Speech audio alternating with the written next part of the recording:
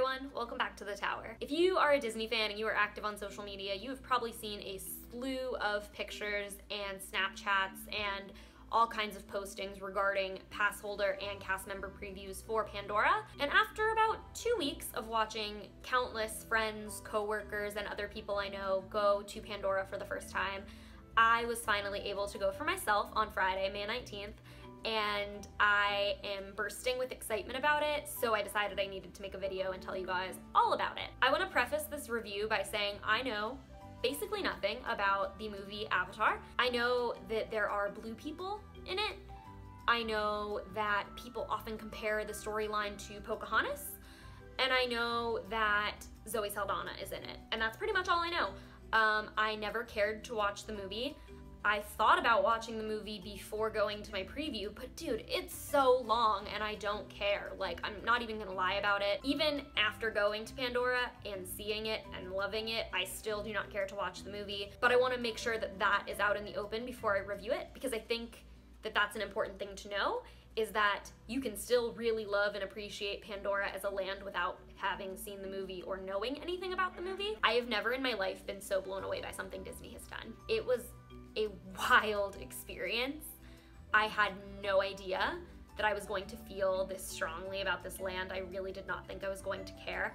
I am in love with Pandora. Both attractions are incredible, especially Flight of Passage, which I will get into in a moment, but both attractions are really great. The mountains are huge. Like, standing next to those mountains, you feel like an ant. It's crazy. I was there at sunset and it was absolutely beautiful to watch the sunset over the floating mountains. I did not get to see the bioluminescent part because my preview ended at 8 o'clock, so it was not dark enough for that to be happening yet, and I actually don't think that they have turned it on for guests yet at all.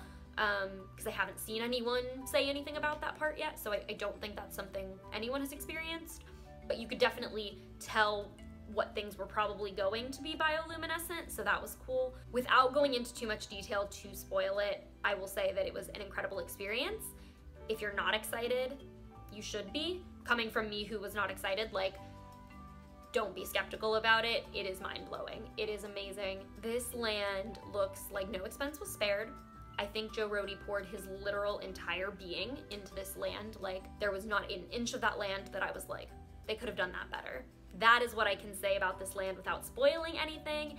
For those of you that would like to experience Pandora with absolutely nothing being spoiled for you, I would stop watching the video here, because now I'm gonna start talking very specifically about my experience and the details that I really loved, and I'm gonna post pictures in this part as well. But for those of you that would like more detail, stay tuned, because we're gonna dive into that now. So our preview started at 6 p.m. I got really emotional walking into the land, because they scanned our bands to make sure that we were actually supposed to be there, and then we got to walk under this little like archway thing that they had put up and into Pandora. And they gave us this little pamphlet with like a map of the land that described everything, and we got to walk in, and I got really teary-eyed seeing these mountains, okay? They are huge. I felt so small next to them, and I got really emotional because just right off the bat, it was like, wow, like Animal Kingdom did need this. Animal Kingdom has deserved this for so long, and so to see something so beautiful just right off the bat, I got teary-eyed. Like, wow, it's been almost 20 years and this park is finally complete, it feels. Before even riding anything, it was just like, wow, we're done. This park, though nothing at Disney World will ever be finished, for now, this park actually feels complete and like a whole day park, and it was great. We took a couple pictures of the floating mountains and then saw that the Navi River journey only had a 10-minute wait, so we immediately got in line for that, because that was the first attraction we stumbled on. Navi River Journey is very similar to any other slow-moving boat ride in Disney. It's a rather small boat compared to other attractions. Like, Living with the Land has such long rows and there's so many rows. The boats are pretty small, so it's kind of an intimate experience, which is cool. We got to ride by ourselves. They gave us our own boat, which was really nice. It was immediately one of the most visually stunning attractions I've ever been on. Everything was bioluminescent. There was so much to see on this attraction. Every inch of wall space is covered, and there are like these incredible screens that are also covered by like bioluminescent foliage, but you can see like Navi wildlife and stuff like on these screens. And it's not like the Grand Fiesta Tour at Epcot where it's like, hey, this is a screen with Donald Duck on it. No, like, if you didn't know that it had to be a projection, you wouldn't know there was a screen there. It's a great ride for the whole family. It's slow moving. It's very aesthetically pleasing. The Shaman of Songs animatronic was really impressive and kind of creeped me out a little bit because of how lifelike it looked. I was kind of like inching away from it a little bit. I was like, whoa, this is weird, but very impressive. If you're going to be in Animal Kingdom and you're going to visit Pandora, I would definitely not miss Navi River Journey. It was great. Immediately after Navi River Journey, we saw that the wait for Flight of Passage was 40 minutes. I personally was a little concerned that Flight of Passage would not even be up and running, so I was like, let's just get in line, let's just do it. Like, I want to do it so bad because I had heard so many good things. Something really cool that I noticed when we got in line for Flight of Passage is that the touch points for FastPass actually are not in the standard shape of Mickey's head. They have the ACE logo on them, and it's like a circle, but it has two little circles on the edges, so it makes like a little hidden Mickey. But it's not the standard touch point, which I thought was really interesting. But no one had FastPass during our pass holder preview, we were told, so everyone was in the standby queue, and this is one of the largest queues I have ever seen. It is massive, but there's a lot to look at. I actually really enjoyed being in the queue. We ended up waiting over an hour, but I really didn't feel like it was over an hour because there was so much to look at and I took so many pictures of everything. So the queue is super long. At first you kind of like start off and you go through like these brown walls with like handprints on them, and then you kind of go into a more like bioluminescent type room with like plants and stuff, and then you go into like a very like science lab looking room. Again, I haven't seen the movie, so there may be more correct names for these things, but this is what it looks like to me as an outsider of the Avatar fandom. When you turn into like the science lab room, it has like all of these like test tubes and stuff, and there's one part that I was super like fangirling over where there's like an eye washing station like you would see in like a science classroom, and right behind it there's a desk, and on this desk there are drawings of Avatar and different creatures, and if you kind of duck down, there is a picture of a real dog on this desk, and I like lost my mind and I posted it to Snapchat because I was like, whose dog is this? I need to know. And then you go into a room that has the Avatar body. Again, I haven't seen the movie, so there could be a better word for that, but it's just like the blue floating body in the water, and a lot of other neat stuff to look at. And then you go into another room, and I'm pretty sure that that's the last room before you go into the pre-show. So this final room that you're in, there's like a really big mural of the Avatar characters on the wall, and that's where Merge is. So that's where they divide you up into different lines. Once we were at Merge, I went to the far left queue, but there were multiple other lines there as well.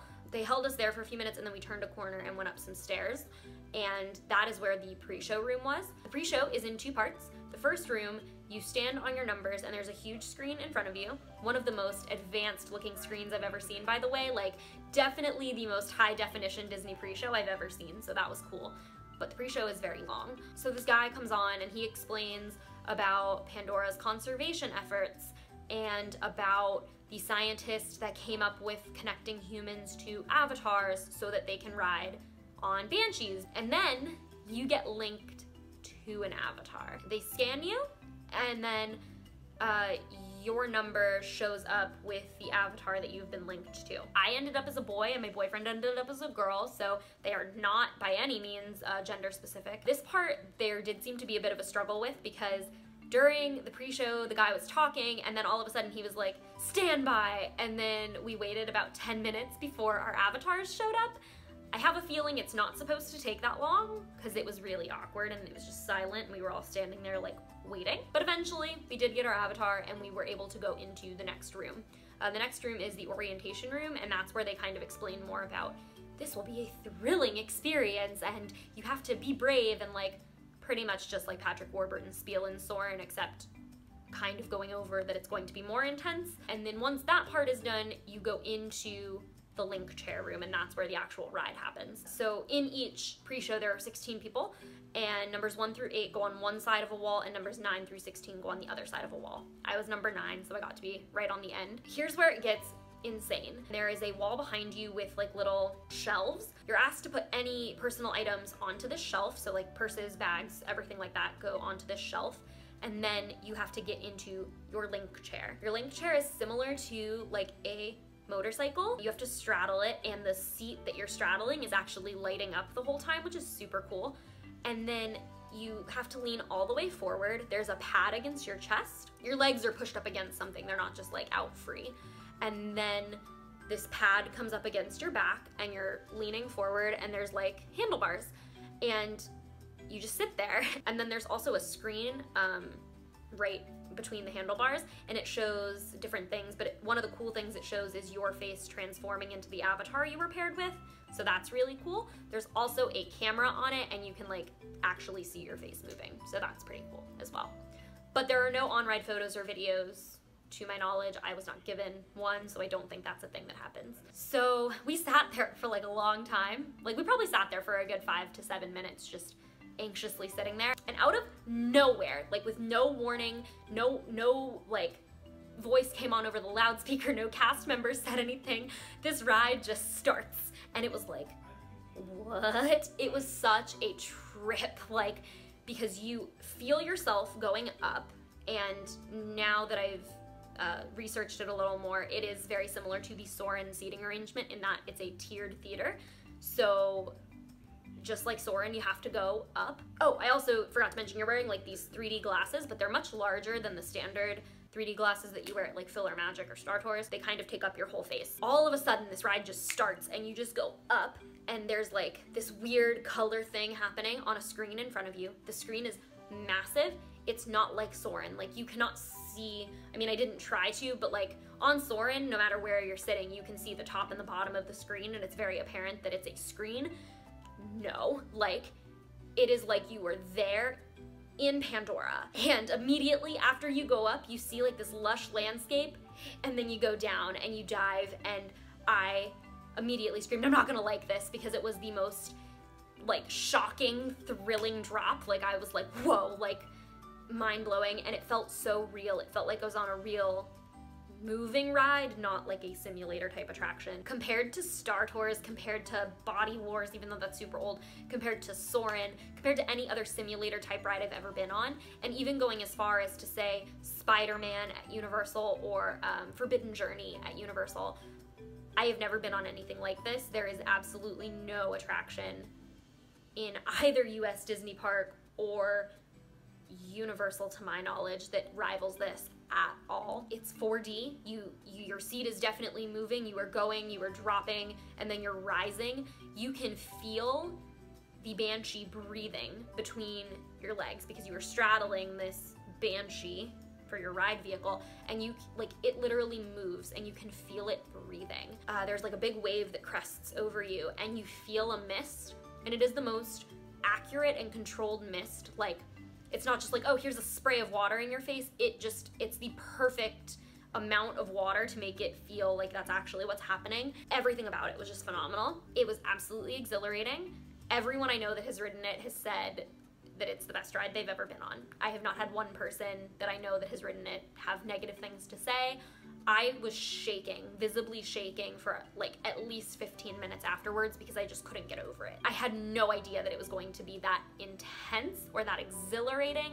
I was really expecting Soarin', and it is not Soarin'. Like Soarin', it puts Soarin' to absolute shame, and I love Soarin'. Every time I think about Pandora, I get a little emotional, especially Flight of Passage, because for everyone who ever says that Disney is for kids, for anyone who has ever said that Disney makes cookie cutter type rides, for anyone who has ever said anything negative about Disney or tried to put Universal on a pedestal against Disney, in my opinion, once Pandora is released to the public, once the general public can ride Flight of Passage, it is going to put everything that anyone has ever done to shame, in my opinion. It is a game-changing attraction. I'm just beyond proud of what they did with this attraction. I am so, so proud. And I'm so excited for what's coming now, like Star Wars and Toy Story and anything else that we might be unleashing in the future. If Flight of Passage becomes the standard that Walt Disney World and Disney parks in general holds themselves to, we are unstoppable. If you have the chance to ride Flight of Passage, do it. If you were skeptical about Pandora, do Flight of Passage anyway. Because of how long our queue took for Flight of Passage, we ended up only having about 20 minutes left after we got off Flight of Passage.